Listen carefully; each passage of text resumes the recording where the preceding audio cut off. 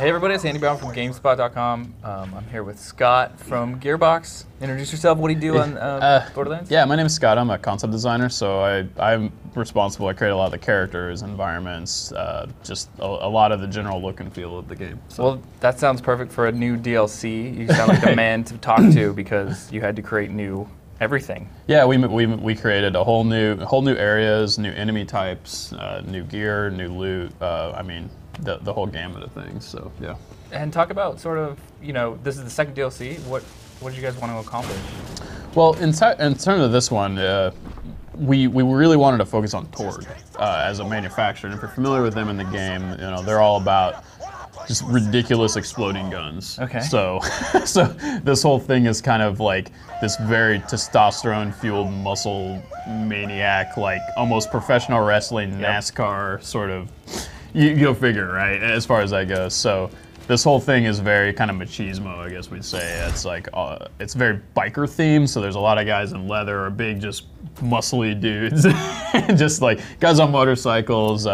Just really trying to take that. Honestly, like if you're familiar, Borderlands doesn't really take itself seriously. Yeah, there's like that Borderlands irony to it all. Yeah, so this whole thing is just pretty tongue-in-cheek. I'll just say that. So you're heading right now in this towards this Coliseum of sorts to. You have to get to the badass leaderboards, which puts you behind my grandma, but ahead of some guy she come to death.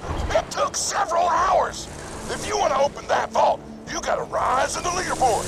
Also, you need a sponsor for motherfucking legal reasons. Get to the arena and we'll set you up with one. So you kind of get a flavor, you know, this Mr. Torgue is kind of it's sort of the narrator, the kind of mouthpiece of this entire thing. So, in typical Borderlands fashion, he's just the kind of ridiculous.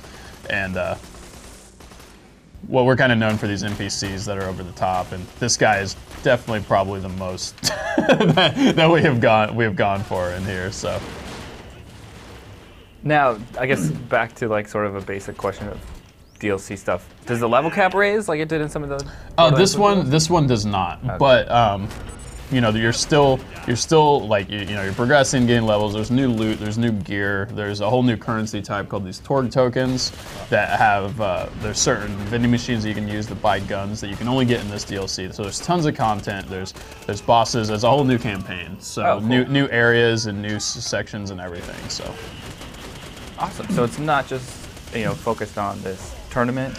No, one of the things that we're kind of talking about is this culture of combat. So there's this Coliseum or arena in the middle of all this that is kind of where the majority of this world, I guess, we talk about is focused around. So if you've ever seen like Spartacus and things, there's this arena and there's this combat, but the majority of it takes place around what's happening on the outside of that. Okay. So all of this is like, this is about like sponsors and like these fights and all this. So there's actually a whole, it's a campaign. So there's questing, like what you would imagine from Borderlands inside of here. So and then you will have these areas where there's this kind of punctuated like big crazy throwdown brawl fight that's going to happen, but then as you progress from that you go on back to like right now he's just entered into the area, so this is kind of the hub for the whole place, and the arena is in front of him there as he's kind of progressing towards that.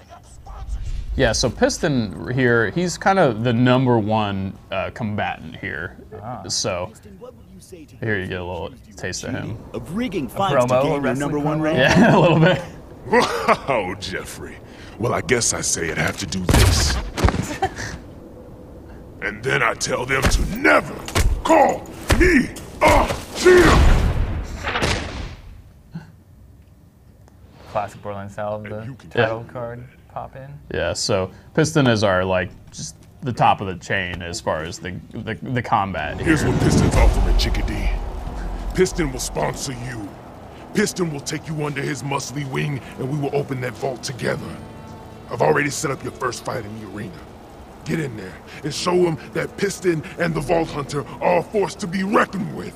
Is it just me, or does it seem like he's gonna betray the fuck out of you? So, and in typical, you get this guy that's half muscle and machine and guns. He has no hands, he just has guns. You got Torgue here screaming in your ear like, And this is sort of like as you're coming up to the arena for your kind of first taste of just the sort of gladiatorial combat here. Over here you'll see this is a new Torgue vending machine it has a new currency type called Torgue tokens. So you can see we don't have any right now, but you can only get these weapons inside of this, and the item of the day is always a legendary, which is awesome. So in some ways, if you've got enough, you can just buy yourself into a legendary rather than slogging through trying to find it. But now granted, to do that though, it takes a while to accumulate enough tokens to purchase it. So. And the Torgue tokens you only get by taking part in these arena battles. Yeah, and so enemies drop them and such too, so. Okay. Yeah. That looks kind of fun.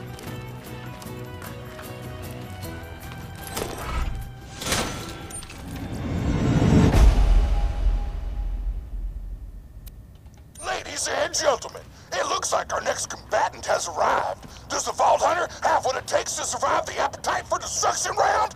I think we all know the answer. Maybe! The rules are simple. Use the provided loot and kill everybody. The last fighter standing is a bona fide badass. Go to the center of the arena when you're ready to start. Now you kind of get a taste of the arena itself here. And once you enter in the middle here, nice. It's got a very much bigger than I was like expecting. Yeah, it's pretty epic because there's some pretty epic things that end up happening in here as things move on. So, and there is ammo and some loot out here, so you can make sure to kind of get ready. And once you enter into the middle, you've sort of initiated like I'm ready to start this. So, ladies and gentlemen, it's the moment you've all been waiting for: the Horde of Horrors versus the Vault Hunter. Fight! So inside of this, kind of similar to, the Circles of Slaughter in the main game, you're gonna just have these tons of enemies coming out. The cool thing about this is that they're gonna fight each other. So you can use that to your advantage a lot of times and let them weaken each other. So there's actually a lot of strategy and a lot of, there's higher perks and levels that you can get to on here, but there will be several tiers of the combat inside of here that gets you to until you actually complete the rounds.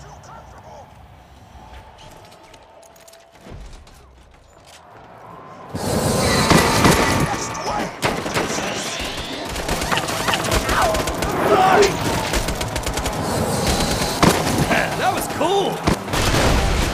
Let's do this. I do want to stress that this is just a little. This is just the beginning. This is just the beginning, but it's also just a section of what this is. There's tons of. There's a lot of new environments. Oh, wow,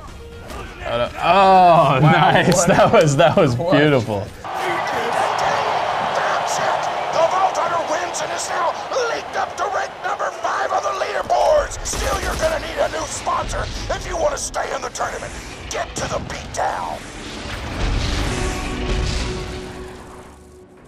In the grand scheme of things, after doing that arena though, you rise up to the 5th ranked guy. So now there's this many ranks, 4th, 3rd, 2nd, up to Piston as the number 1. So now through a lot of the rest of the story is we're progressing forward to the beatdown, which is where Pyro Pete is at, where he is the 4th in the chain of these guys. So now you're going here to try to sort of prove yourself once again, but also now you're sponsorless, so it's kind of like trying to. He has somebody hostage and you're coming here to try to help with that. The beatdown was kind of a nice example for us to kind of go somewhere a little different in Borderlands. So this is a decidedly more urban environment. It's kind of more industrial, sort of refuse from back. So now it's just kind of inhabited by bandits. So, but what's kind of nice about it is there's a little more tight quarters. It's a little more, the intensity kind of really ramps up when you get into some of these smaller spaces. Nice. But this was another, once again, this opportunity that inside of these DLCs, we really want to make sure that, you're fighting some guys that you hadn't really been fighting. You're going to some new places. The gear and the loot is prevalent. Obviously, it's Borderlands, but we want to continue. Nice. Yeah, there's already so much variety. Yeah, so in each of the areas, we tried to make them pretty drastically different, just so that I think this is a pretty drastically distinct from where we were at before. So, but this also kind of goes along with this sort of biker theme and this sort of more urban environment that a lot of these guys are in. So. one thing that's kind of nice about this environment is like, as you can kind of see as you go around, there's a lot of ladders and catwalks and different places to get to. So especially when you're thinking about the multiplayer experience, if you're a sniper or if you're a support, you know, whatever it is that you're doing, there's sort of a pathway in an area that you can hang out with. But it gets pretty intense right around here, so we'll see. I think one of the things that I've always enjoyed as a concept artist and designer on these was, you know, kind of trying to make these really beautiful, disgusting environments. You know, like sometimes like he kind of looks around and I see something that looks like so pretty, yet it's so set to this contrast of like gross. I just sort of love the fact that we pulled off some of this stuff. Oh, there you go.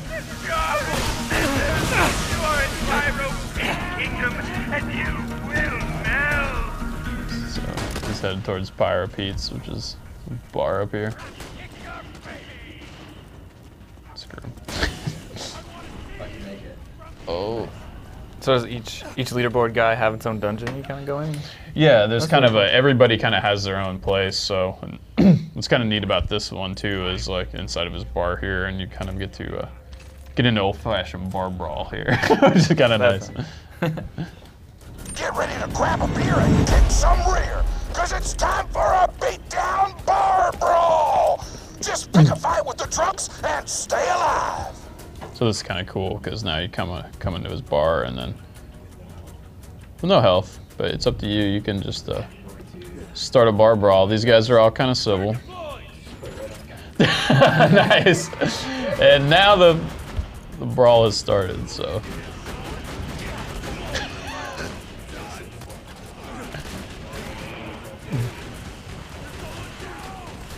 Well, what's kind of neat about this section here, though, is like it's kind of like it's showing that you're kind of doing this gladiatorial combat, but it's inside of this pretty dramatically different space. But you see these guys are all going nuts on each other and fighting. So try to keep each sort of thing fresh.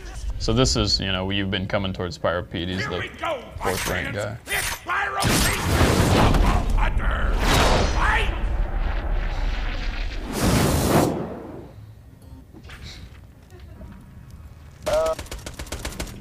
Sentry deployed!